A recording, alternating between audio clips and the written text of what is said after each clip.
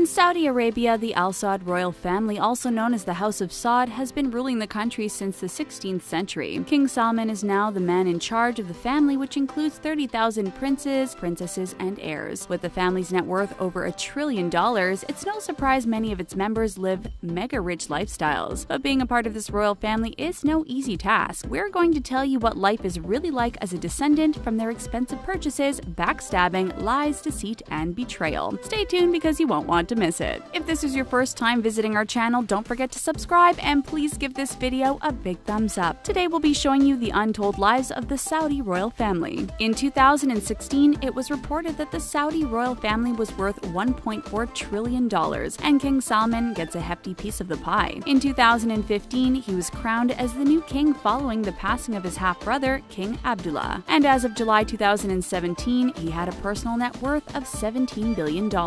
Now, this might sound like a lot of money to most people, but King Salman's wealth doesn't stretch that far, considering that he has a ton of mouths to feed in his family. King Abdullah and King Salman were both the sons of King Abdulaziz, the founder of modern-day Saudi Arabia. King Abdulaziz reportedly had 22 wives and 46 children. For most families, this seems like a crazy amount of family members, but for the members of the House of Saud, this is actually pretty normal. You see, most of the men are allowed to have several wives, and their wives have an incentive to have as many babies as possible. More babies equals more money that's paid out to their individual family every single month. It can be quite profitable for some royal family members to have dozens of kids, but we'll get more into that a bit later. King Salman's private life is a bit of a mystery. He has reportedly been married 3 times, and some sources believe he had 13 children as of the year 2015. With so many siblings, children, and grandchildren of his own, it's really no surprise that there is a lot of jealousy and rivalry in the House of Saud. Many of the thousands of descendants of the late King Abdulaziz have married other members in the dynasty to re-establish their status within the ruling family. If someone steps out of line or betrays the family, the House of Saud never hesitates to act swiftly. 19-year-old Princess Michelle found this out in a tragic event that happened in 1977. She was forced to marry at a young age, and despite being separated and living apart from her husband, he refused to divorce her. Sources reported that he stayed married to her because he wanted to keep the prestige that went along with being a part of the royal family. She later fell in love with the Saudi ambassador to Lebanon, a man named Khalid. When the House of Saud found out that she had been cheating on her husband, she and Khalid were publicly executed. Her passing was detailed in a documentary called Death of a Princess and caused outrage across the country, but the royal family wasn't done just yet. After a 2012 fight in a desert camp, Prince Turki committed a heinous act against another man. The higher-ups believed they had to send out a strong message to the young descendants of the family to let them know they weren't above the law. Prince Turki suffered the same fate as Princess Michelle for his actions. King Salman later gave a public address and declared no member of the royal family, including himself, would be immune from following the country's laws. But some people weren't really buying his words. Throughout the years, most members of the royal family have proven they can get away with almost anything. Reports claim that some greedy princes have taken extreme measures just to make some quick cash. A popular money-making scheme involves Saudi princes physically taking land that's owned by commoners and reselling it to the government for a big profit. In most countries, this would be considered illegal, and the culprit would face huge punishments, imprisonment, and fines. But for the members of the House of Saud, they've been able to skirt around many laws for years. Another instance of a royal family member using their name to live above the law occurred back in 2012. A princess was accused of booking 41 rooms for 5 months at Paris's luxury 5-star accommodation, the Shangri-La Hotel. When it came time to foot the bill, she reportedly left without paying any of the charges. This same princess also ran up a $20 million tab during a shopping spree in Paris, and when it came time to pay for her purchases, she reportedly slipped the cashier an IOU instead. For the citizens of Saudi Arabia who aren't a part of the royal family, they're forced to abide by very strict Islamic laws. For example, 2 Saudi men were inspired by a YouTube video of a man who was giving out free hugs. They decided to do the same in the country's capital city. When the House of Saud caught wind of their acts, they were arrested for engaging in exotic practices. Since giving out free hugs is against the law, this would mean the royal family avoids all acts that go against their religious beliefs, right? Well, not so fast. Some would say the members of this family live by the motto, "Do as I say, not as I do." The country has a very strict ban on alcohol. That means it's illegal to make it, import it, or consume it. Those who break the law find themselves in a great deal of trouble. But despite this rule, the royal family has been known to reportedly get absolutely wasted during their secret underground parties. Consulate officials in the port city of Jeddah described a Halloween underground party that was thrown by a wealthy prince. Reports claimed there was plenty of alcohol available, including a fully stocked bar for for over 150 Saudi men and women. Because it was a royal party, the police kept their distance and allowed the guests to drink and dance the night away without causing a fuss. Living a life of excess is a common theme amongst the family members, and in the past, they were all paid a huge chunk of change just for being in the royal lineage. In the mid-1990s, the lowest members of the family received a stipend of $800 a month, but for the surviving sons of the founder of the modern-day country, they were really cashing out. They reportedly received an allowance of $200,000 to $270,000 a month. His grandchildren received $27,000 a month, and his great-grandchildren received $13,000 a month. Bonus payments were available whenever a family member got married, and because of this pay structure, many members were quick to have children so they could keep receiving more and more cash. It makes more sense why the House of Saud now includes 30,000 family members, right? But the late King Abdullah tried to bring some reform to the family in 2007, just 8 years before his passing. He began to cut back on the family's privileges by cutting off the cell phone service for thousands of princes and princesses. Prepaid, fancy hotel suites in the royal family's favorite hotels had been cancelled, and an old rule that allowed family members to request unlimited airline tickets had been abolished. The wife of a prince reportedly tried to board a flight with 12 of her closest companions, and they all expected to fly for free. But the new rule meant she was only allowed to take 2 free guests with her, which led her to become absolutely outraged. Let's just say, King Abdullah definitely wasn't the most popular man within the royal family during the final years of his life. Despite the cutbacks, the top members of the family are still reaping the benefits of being a royal descendant, and they've been known to spend their money on some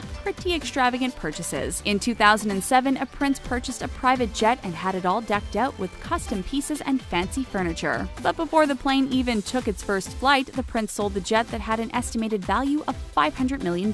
Another member of the royal family, Deputy Crown Prince Mohammed bin Salman, saw a super yacht floating in the south of France and it caught his eye. So he decided to make an offer for it right there on the spot, and the deal was finalized within just a few hours. While the princes are living a pretty charmed life, life as a princess isn't always as glamorous. A former nanny of the royal family was able to see how the princesses lived while working in one of the palaces. She claimed the princesses would dress up in beautiful Parisian-made gowns on a daily basis, but those gowns never got to see the light of day. The princesses would stay up all night watching television, and they would sleep all day in their big, massive bedrooms. They were stuck inside the palace day after day, and they only had each other to keep themselves company. The daughters of the late King Abdullah described how their lives went from being a fairy tale to a nightmare. Growing up, their father was worth an estimated $15 billion. The princesses were able to jet off to Europe to go skiing and stay in luxurious resorts. They would go on endless shopping sprees and spend a ton of money on silk robes. And their father never hesitated to buy them jewelry and dazzling tiaras. They lived in a $740 million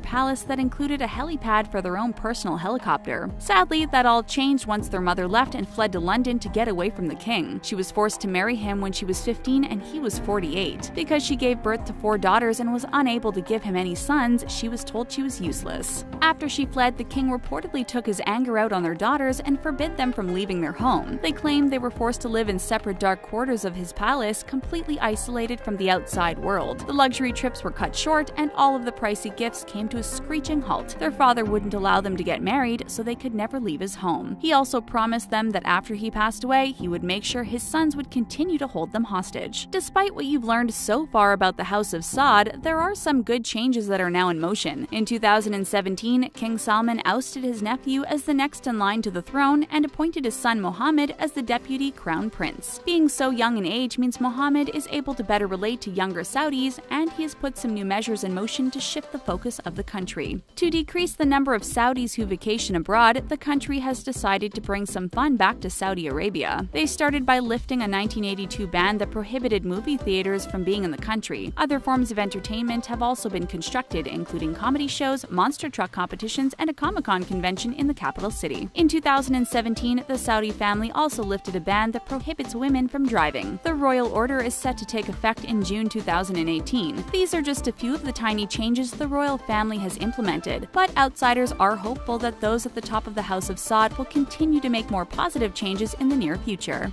This brings us to the end of our video. We hope you enjoyed it. Were you shocked to hear about the untold lives of the Saudi royal family? Don't forget to leave your thoughts down below in the comment section. Be sure to subscribe so you can be notified when we upload a brand new video. See you next time!